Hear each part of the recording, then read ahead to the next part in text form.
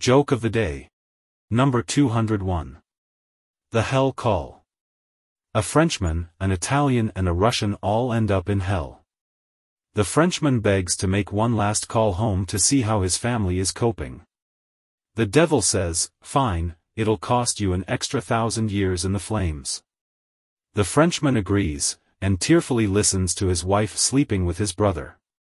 The Italian begs to call home to see how his daughters are doing.